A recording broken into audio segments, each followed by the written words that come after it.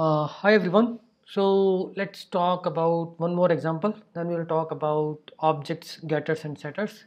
Okay, this is the person, and we already talked about this. This is how we can actually create a private variables, and through this function, through this constructor of this person function, we can create an object, but only you can access get detailed access.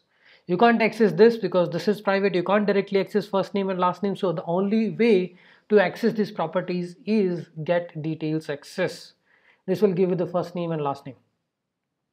Okay, now let's talk about an interesting example is objects, getters and setters, or the how we use this in the functions.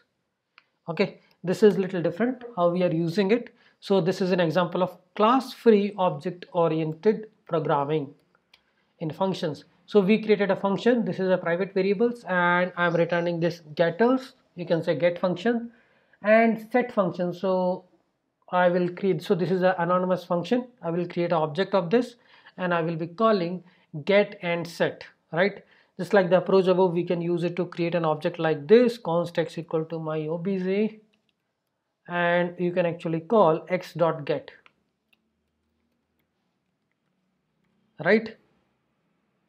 So my variable is essentially a private, which means we no longer access it using x dot my value like in the other implementation above. Instead, we have to call the getter functions to get the value. Okay, so this is a difference here. Now if we talk about the object getters and setters, there we will get understanding. So private member variables, till now we were talking about functions, how we can actually create a private member variables in an object. So functions we have already talked about. Just another example of it, I will just try to put that.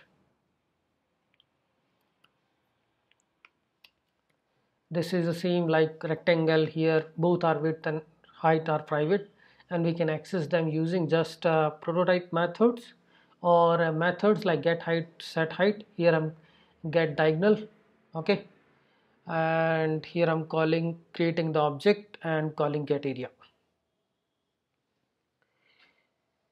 Okay, so this is how we can actually hide the implementation. This is actually called polymorphism, right? Private methods in the below examples are here we don't have private methods. Here we have a private variables, but we can also create private methods which are not bound to this object. Okay, like here I will talk about this particular example which has the private variables and private function. I'm just putting these examples because these are easier to talk about and we can quickly go through them. These are the private variables, these are public functions, and there is a private function here, bond. So you can't directly call bond function, you have to call another public function to access bond. So this is what we are doing here. This dot get bond here, you can call get name. You can't call directly bond function, you have to call get bond here, which will call bond function. So inside this function, I mean this public function can directly call the private because they are in the same scope, but up from outside you can't directly access a bond function which is a private. So you will expose one public function. After creating the object of the function, you will call the public function which indirectly accessing this private functions, and we are fine. We are getting what we need. It's just a way of what we want to expose, what we do not want to expose. Okay, there are many examples of prototype. We can keep talking like how we are doing. So now we are good, like how we are creating a private properties or public properties, how we are accessing them. Okay, now if we talk about simple prototype, how we are creating functions, and we are adding the prototype property person.prototype.hello. Similarly, you can actually keep adding these prototype methods. The advantage of this is they have their own same copy for all the objects which you are creating for the person function. Okay, and how you can actually extend the prototype properties of one function into another function. We talked about this, like I have a main function, so main dot prototype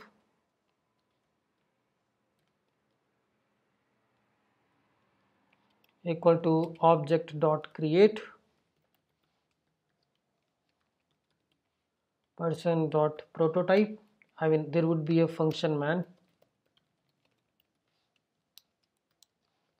Okay, I mean you can do it in either way also. Main dot prototype equal to new person. This is also a way you can actually assign the object of the person to the prototype of a new function, and man dot prototype dot constructor you can assign directly to the worker man function. This is another way. Okay, I mean I will just put both of these different ways. Set 1 or set 2, both are talking about same thing here. Okay, so worker.prototype, this is how we are creating the prototype properties. This is how we are adding the prototype properties in one function from another function. So let me just see what else we can talk about the prototypes. We have actually covered a lot of things.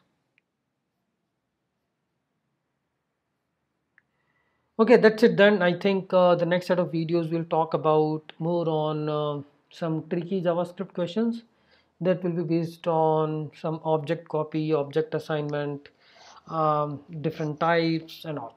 Okay, thanks everyone.